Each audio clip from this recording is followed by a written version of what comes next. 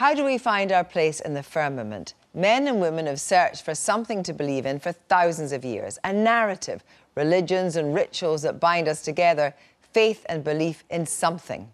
But when was the first time that we demonstrated the ability to believe in the abstract? Neil McGregor, the former director of the British Museum, now in charge of a new museum project in Berlin, has assembled artefacts dating back 40,000 years to trace our need for belonging in his book, Living with the Gods. So in this increasingly secular age, what do we actually believe in? Well, Neil McGregor is here to help answer these profound questions through artefacts. Neil McGregor, first of all, Living with Gods. I mean, you searched, and we'll come on to the artefacts, but you searched for the point at which people went beyond simply surviving as individuals and found some kind of common ground. Yes, we wanted to look for the first evidence of people thinking of something beyond themselves. And we found it in this wonderful sculpture made about 40,000 years ago in South Germany of a man with the head of a lion. And it's the first thing we know where people have made an image of something that can't exist. And this is a mammoth tusk, and it's a leap of imagination. And you say in the book that the artistic endeavour was so great that it simply wasn't something that was whittled for playing with. No, this is a great work of art. It took hundreds of hours to make from somebody with great skill. And the question is, why would a society that is on the edge of survival devote so much resource to a story, an idea and abstraction? And we think that that's because this is about an idea, a story of where you sit, where this group sits in the world, and how it goes on beyond itself. And that's very strengthening for a group. And then you come on and you talk about the idea of the dead being with us and how that was a very strong image that people held with them, and it was very strong to their culture. And one of the most extraordinary, I think, artefacts you have are the Peruvian mummies, which are literally bodies which the soft tissue has been taken away, and they sit with the living. Yes, being a mummy in Peru is much more fun than being a mummy in Egypt, because you get taken out. And for the big decisions, you bring the ancestors into the room, sitting at the table with us, because that will let you remember that you're only part of a big story, and you're also thinking about the future. So it's a bit like having Gladstone and Disraeli at the cabinet meetings. Would that change how we make policy? But it wasn't just, as you say, the Peruvian mummies, it was Egyptian mummies. And actually, if you look at rituals in the Roman Catholic Church, the idea of relics connecting the past, informing the way that people congregate and behave in the present and indeed the future, is still a very strong idea. It's a very strong idea, because every Roman Catholic Church has the bones of a saint, the relics of a saint. So you're praying with the dead, and you're living with them and thinking about the future.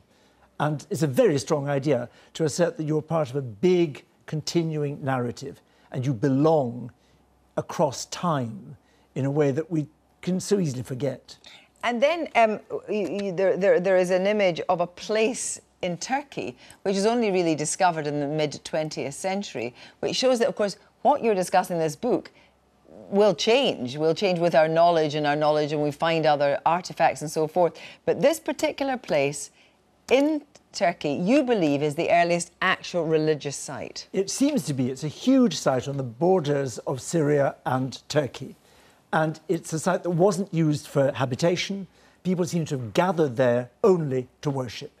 And it's about 12,000 years old, so it's 6,000 years older than Stonehenge. And so it's got so much to give up. But one of the things it has given up already is this idea of it was ordained to be made. And you have these four gods with the copper nails that you found. Well, not that you actually found. They exist. They exist. Well, what do they tell us? They tell us it's from a temple in what's now Iraq, for which we have text, so we know exactly what they were trying to do. And you buried these gods in the ground, say this is a space set apart. Here you will not just be thinking about your own needs, and now you'll be thinking about your place in the great scheme of things and for the future. You're setting a space apart to think differently and think about the future.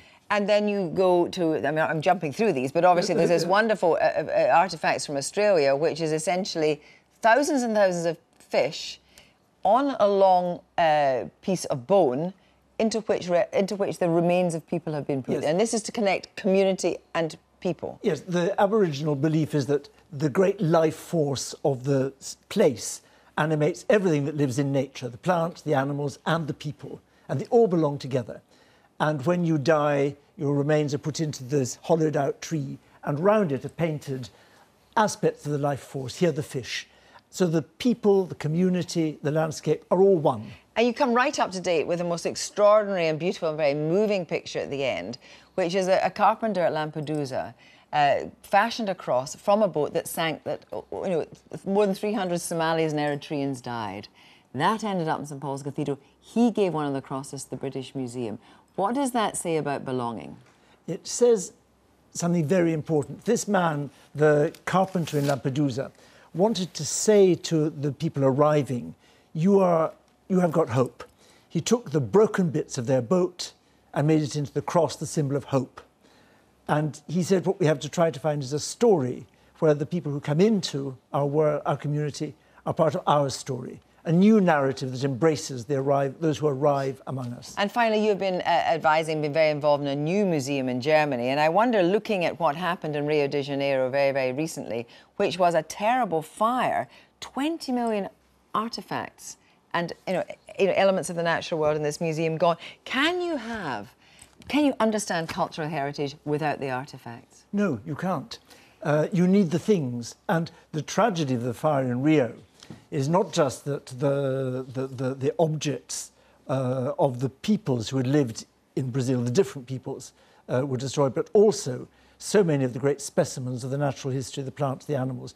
The whole narrative of the place has been destroyed, and we've lost something that can't be recovered.